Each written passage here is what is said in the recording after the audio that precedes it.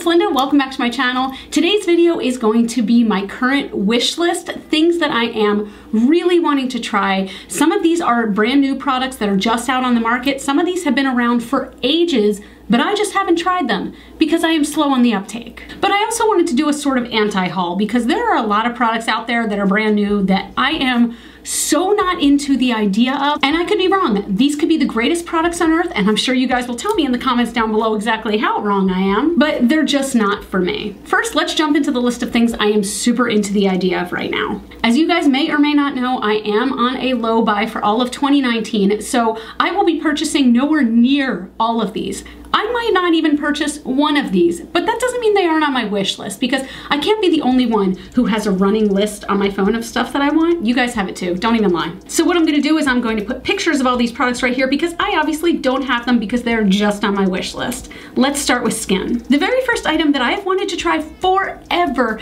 is the Pixi Glow Tonic. Everyone talks about how this is the most glorious skin tonic ever, how it makes their skin look radiant, how they've noticed significant differences, and it is a drugstore brand. The only reason that I haven't bought this to date is because my Target is consistently out of the Glow Tonic. I have no idea why. They have a big, huge Pixi section, but the Glow Tonic is always... You know what? I'm sitting here saying I have no idea why it's gone, and then also in the same breath talking about how everyone loves it. Maybe that's why it's gone, Linda.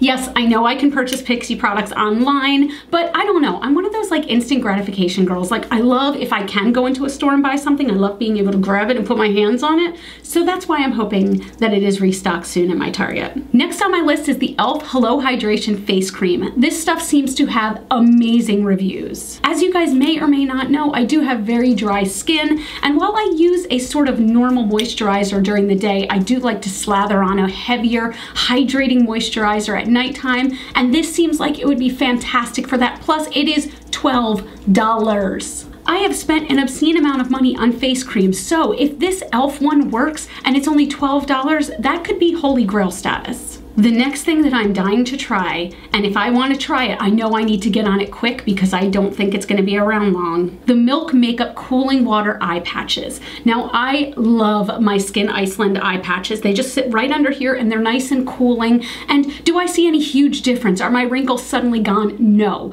But it is how I like to pamper myself. They feel beautiful, and for me personally, they do reduce a bit of puffiness under the eyes. And yes, it's only like a temporary reduction of puffiness, but that's all I kind of look for in these. Like I use them before a night out or, you know, before date night, things like that.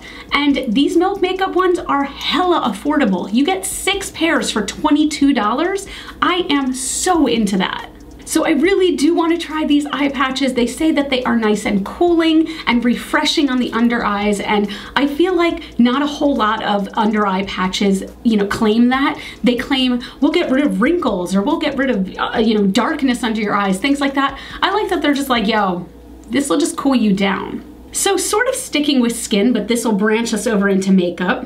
There is the Flower Beauty Supernova Celestial Skin Elixir. This is an oil that you can blend onto your face before or with your foundation, and it's supposed to just give your skin this glow. When I saw all these videos of Drew Barrymore going with influencers and introducing Flower Beauty to them, this was the product that I felt like made a difference in every single person's look.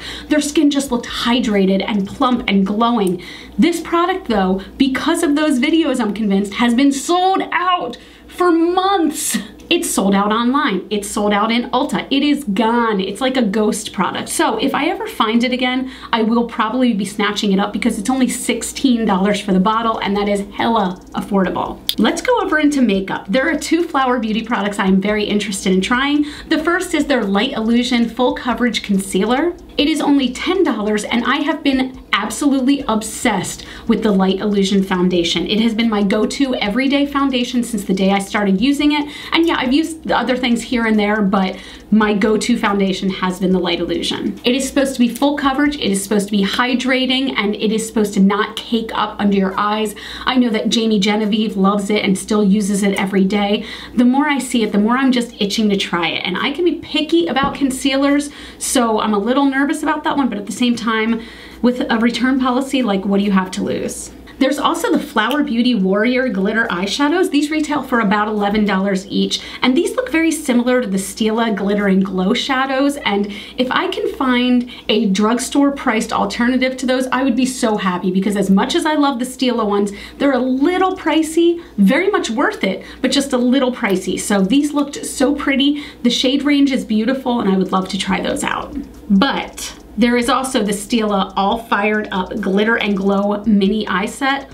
Holy crap, you guys. Like I said, I love the Stila Glitter and Glow set, and this one with all those colors, like those fiery warm colors, that is right up my alley. It might be worth breaking my low buy for.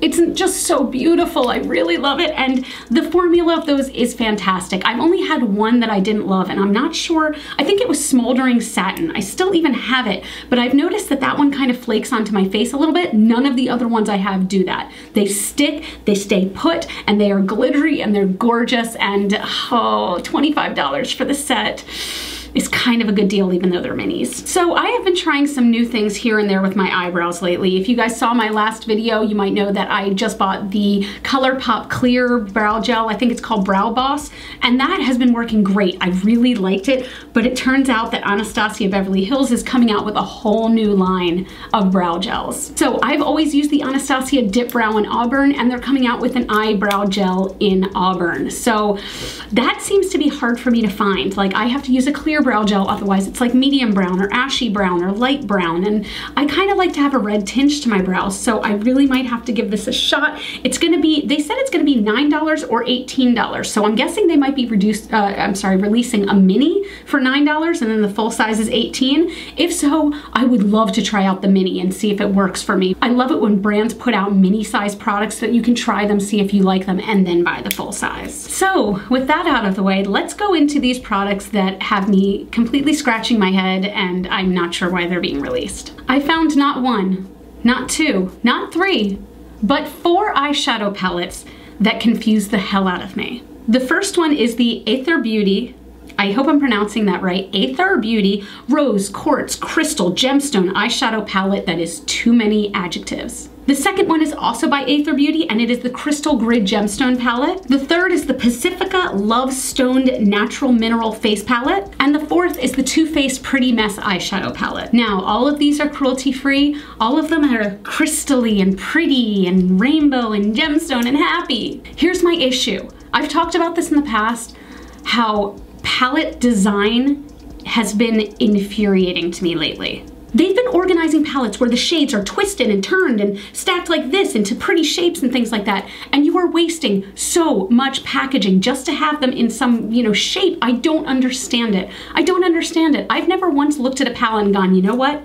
The layout of that palette, that's the reason I'm gonna buy it. I buy it for the color story, for the quality of the shadows, and this to me is so distracting because it is a waste of packaging. I want to say I mentioned this in a video I did in the beginning of 2018. I'll go ahead and link it up here, but that is just, it's one of my biggest pet peeves, and I was really hoping that that would go by the wayside of these palettes where these shadows are scattered or there's just all this empty cardboard around it. Like, no, we're moving into the future where we're trying to reduce, reuse, recycle. We're really trying to be more earth conscious, and then these palettes come out that are just wasting so much packaging. I don't understand it. It makes me not even want to try the eyeshadows inside. Let me know down below, are you guys the same way about that, or do you just judge it based on the eyeshadows themselves and you don't kind of care about the packaging? Then let's talk about the Pretty Vulgar For Real Extreme Volume Mascara. This is the picture I came across, and it looks so nasty to me. This is your product shot. This is how you're trying to sell your your mascara,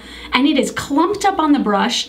What makes anybody think that it wouldn't just make their eyes look like they had extreme spider lashes? I just don't understand why this would be the main product shot for your mascara. Now, I've tried Pretty Vulgar stuff in the past, and I've really liked some of it. I've tried a blush, I've tried a bronzer, I've tried a highlighter, but this, nah, girl, nah. And finally, the new Urban Decay Naked Reloaded palette. Now let me say, if I did not have the original Urban Decay Naked palette, I might be interested in this. I might, there's a good chance of it. But what throws me off about this palette, which is the exact thing that is exciting a lot of people, is that coral pink shade. This is supposed to be kind of a naked palette, a neutral palette, and I always see these as the palette to sort of transition people into, hey, you don't wear a lot of makeup, try this, and it gives you a bunch of colors to play with and things like that. But that is just, the color just doesn't seem to blend with the other color story in the palette. Does that make sense? I don't see how it fits. So no, I'm not basing my whole judgment based on that one color. I just also don't see anything extraordinary about this palette. When the Naked One palette came out, it was over the top, brand new, and yes, of course there were neutral shadows out there before. Of course there were. But this palette was cohesive and it had a story to it and you could use all the colors together and it was unique in that sense. Now, 2019, I just don't see anything really unique about this palette. It isn't blowing my skirt up. So that's it, you guys. Let me know down below what you agree with me on this and what you disagree with me on this, because I'm sure there are some. And also, let me know what you're jonesing for. Like, what's the biggest thing on your wish list right now? Like, your number one. You have money to buy one product. What are you buying? If you like this video, please give it a thumbs up and subscribe if you haven't already. I would love to have you as part of my Rockstar fam. You guys can follow me on Facebook, Twitter, and Instagram. Those are all GlitterFallout, and you are super freaking rock stars. I love you guys so much, and I'll see you in the next video. Mwah. Bye.